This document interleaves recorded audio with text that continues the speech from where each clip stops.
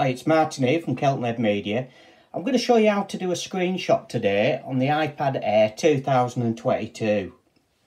So the first way is fairly simple. What we need to do is we need to hit the power button, which is on the top, on the side here, and also on the very top here we need to hit the volume up or down button at the same time. So all that we do is we click on, and that takes a screenshot. If we tap on it as well, we can edit it, and we can also, when we've done it, if we want to edit it, we can tap there and share it with other people.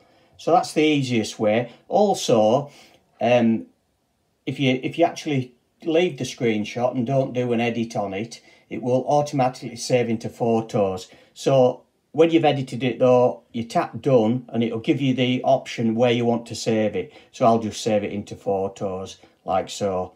Now the other way is, in a previous video I showed you how to put a home button, which is there, onto the screen of the iPad.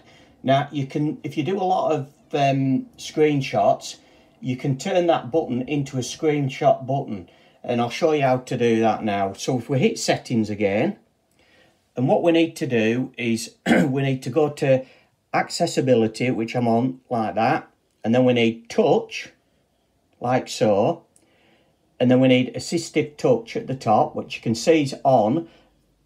If I tap on there, you can see it's on, it's highlighted, and that gives us that button. So at the moment, like I said, I've got that set up for the home button. But if we tap on single tap like so, we scroll down, and you can see where it says screenshot.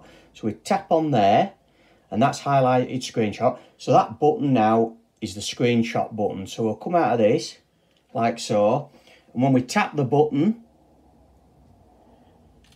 there you are, there's your screenshot, and that will automatically save it into the photos. So I hope this has helped, and if it has, please subscribe to my channel. Thanks now.